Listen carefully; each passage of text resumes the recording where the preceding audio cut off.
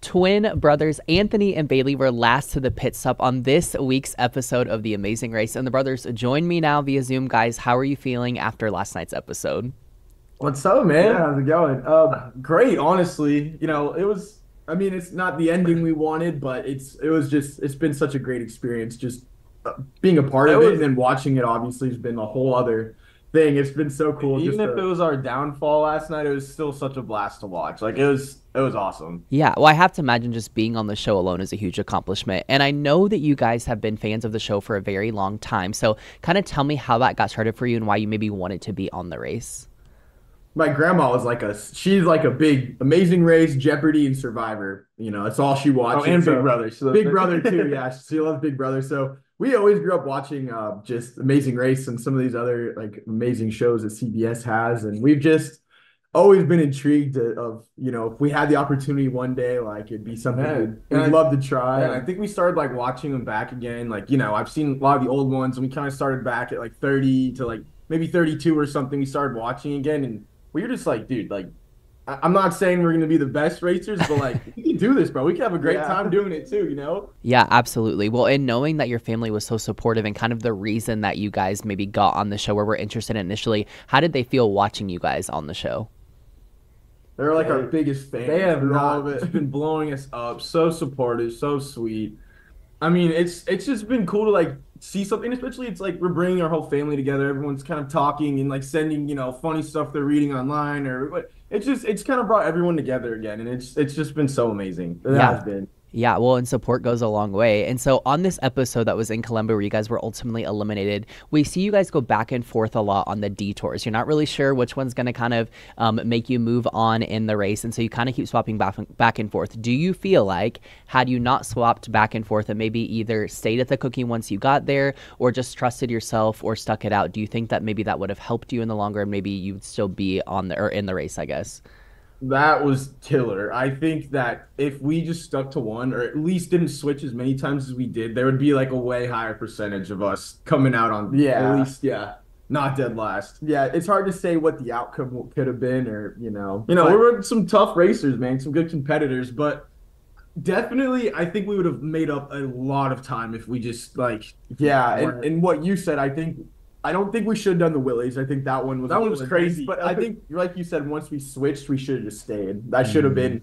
We should have just committed to that because we ended up, in the end, going back anyway. Watching it last night, I was like, oh. Yeah, absolutely. Well, and I mean, you have to trust your gut. Is that something that you guys feel like you're typically pretty good at, or was this something that was maybe pulled out of you on the race that you're like, man, maybe this is something that we need to kind of like work on in our day-to-day life as well? Impulse too. Yeah. I mean, I think I always go with my gut, and I'm quick to just do stuff. And I think I've wanted to almost tone that back a little bit and make more educated decisions. And I think, it kind of bit. But there was no education in those decisions. Yeah. I think it was more like a panic decision. We were scared of like the Willies because those were like, it was intimidating. There was a lot going on there. And then we go back to cooking and like, it's all in Spanish. And we're like, okay, this is also going to take a while. But the other teams obviously didn't have an issue with it.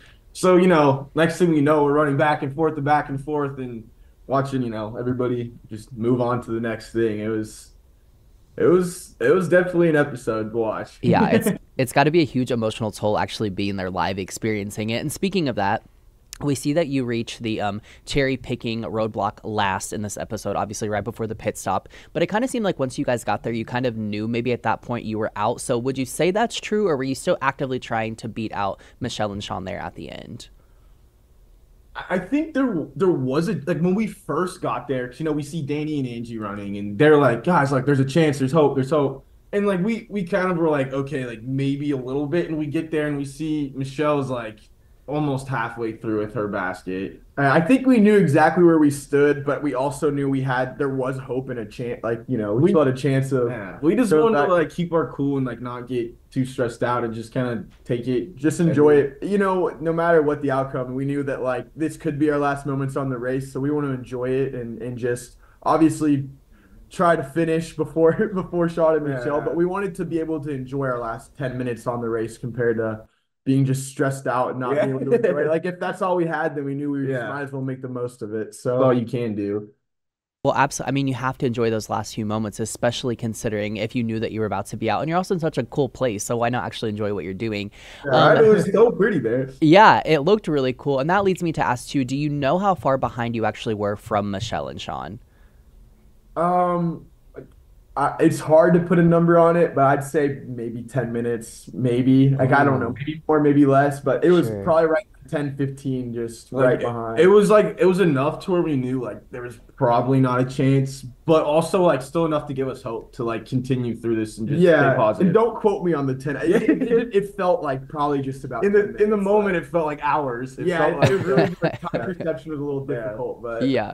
Yeah. Well, I will not hold you to the 10 minutes. Either way, it looked really close from the viewer's perspective. Now, something else that was just so apparent watching you guys on the show is how close you are. And even though you are so close, do you feel like being on the show together strengthened your brotherhood and your kind of relationship in any way? I didn't know if it would be possible, but it did. Like, I didn't know how else we could possibly, like take on something else that would bond us in a way that we already aren't. But like, I mean, totally. yeah, I think it just taught us how to even deal with real life. This wasn't real life. This was something whole different. But I think it kind of now we can take this bigger picture and apply it to our real life of just kind of deal with situations that are stressful or we're under pressure and learn how to communicate instead of just butting heads. Like it wasn't pretty, like us as a team, like, and the way we went out, it wasn't pretty, but I'm just like, I'm proud of us. Like we stuck together. We didn't let that divide us. And that's kind of how we want to approach everything. Yeah, just let nothing get in between us. So It can't, it's the problem, not us. We're We're bigger than the problem, which Yeah. was the amazing racing, Yeah. losing and getting stuck and turned around like 3 times. But well, the Amazing Race wasn't the problem. It was that it detour. was us. We were It the was all problem. four of them. Yeah, yeah. Well, I appreciate hearing that, and I think that it's really cool that you guys kind of got some like real world or real life lessons maybe out of this that you can take on, kind of just in the next part of your lives. So the final thing I always ask every single team I speak with is, you guys, would you return to the race if you were ever asked again? Heartbeat. Absolutely. I wouldn't even have to think about I'd it. actually pack my bag right now. Yeah. Phil, Just- if you want me back, I'll happily come back. Man. Yeah, they're on the plane, they're ready to go. They'll meet you there at the, Yeah, like I'm starting already line. packed up. I'll be there.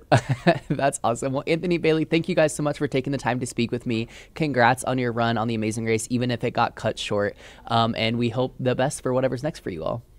Hey, it was Thank awesome you. talking to you, man. For real. Yeah, it was great. Thanks for Yeah, having us. thank you guys.